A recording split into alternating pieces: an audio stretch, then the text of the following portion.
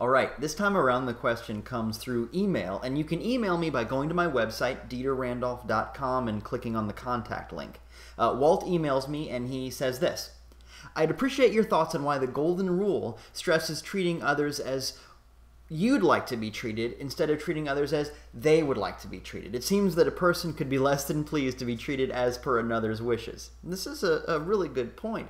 And I love the spirit of questioning the golden rule. I think we need to question everything, even things that feel like the bedrock of your belief system or what you grew up with or whatever. Let us be the kind of people who can take the things that we allow into our minds and our hearts and our lives and ask that they make sense to our minds and to our hearts and to our lives. Let's question whatever's going on around us and demand answers that are healthy. I have to say, though, I also really do love the golden rule. It's true that I grew up with it, and so I have some history with it, just like you do, probably. But more than that, I love the idea that do unto others as you would have them do unto you means that you have to act first. It's not do unto others after you're sure that you're safe. It's not do unto others after you know you have all of the variables accounted for. It's not do unto others after you know that nobody's going to put you down or make fun of you. It's I don't wait for safety. As we've said a number of times here, validation, proof, evidence comes second. All of those things come after you put yourself out there. If you want to wait for safety, for reassurance, before you give your heart to the world, you're going to be waiting a long time, and you're going to be not just bored, but boring. I act first. I do as I would have done unto me. And I think that there's an incredible beauty to that. But there's a point in that question for sure. I mean, if I like chocolate and you like vanilla, am I really being a very nice guy if I give you chocolate because that's what I like?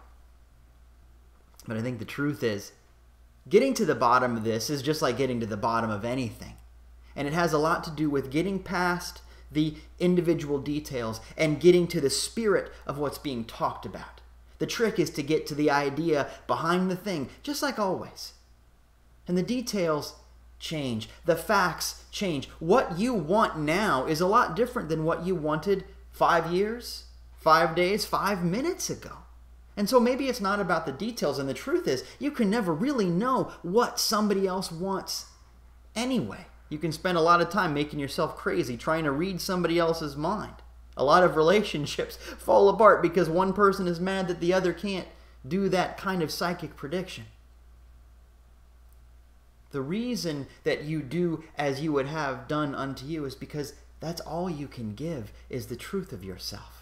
And like I said, it has to do with getting past the details and more to the truth of what you want, to the spirit of what you want. What you would have done unto you has a lot less to do with what flavors things are and a lot more to do with love, truth, beauty, honesty, faith. These are the things that you really want. Let the details work themselves out. And like I said, that's all you can give.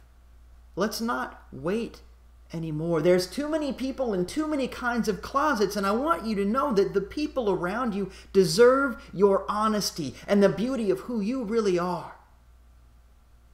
If I can say this one statement, here's who I am right now. Here's what I have to give right now. Here's all of my love. I'm not holding back. Here's all of my honesty. I'm not holding back. Here is my truth. I'm not holding back anymore. That's the spirit of the golden rule, and that's the beginning of the kind of world that I want to live in, because that's a life that you can fall in love with.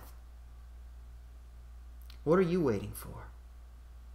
Don't wait anymore, because me and the rest of the world is excited to see what you come up with.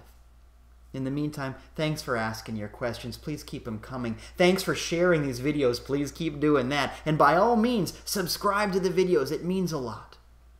In the meantime, take care of each other. I'll talk to you soon.